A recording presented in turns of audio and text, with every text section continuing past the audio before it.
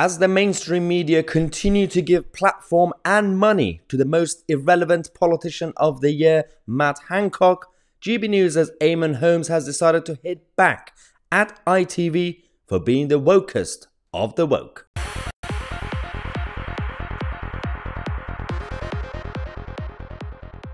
Alright, so we have already seen Matt Hancock in the jungle. He's been on various other programs and I don't understand why they keep listening to him. He's written a book, so that's a perfect excuse to go on news channels to get interviewed to, plug his book. But one of the interesting things about this situation is, obviously, unsurprisingly, he is everywhere, even on various ITV shows, Dancing on Ice and everything else. And Eamonn Holmes, who used to work with those type of mainstream media channels, but he's now obviously with GB News, he decided to hit back and go quite robust and straightforward to the point when it came to the way ITV is as a channel, because not many people talk about ITV. Everybody's too busy when it comes to news. Everyone talks about Channel 4 News, BBC News, Sky News. But when it comes to the overall channels, again, people talk about Channel 4 for being woke, the actual channel. ITV gets away with a lot of things. And to be fair, they have some good programs, obviously.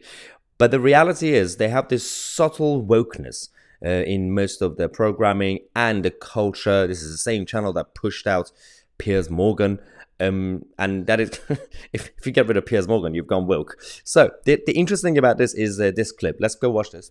No, ITV is the cancel culture, the woke station of all of them. Absolutely. And they are the ones who then offer this man 300,000 quid to come on a programme. I agree with everything that Sean said. He did say, Matt Hancock did say he was going to give it to charity and mentioned dyslexia. He mentioned dyslexia twice, and he gave like 10 grand to charity and kept the rest himself. But he also protested he wasn't doing it for the money. Well, in which case, give all of the money. Yeah, can we also... I mean, I watched it back.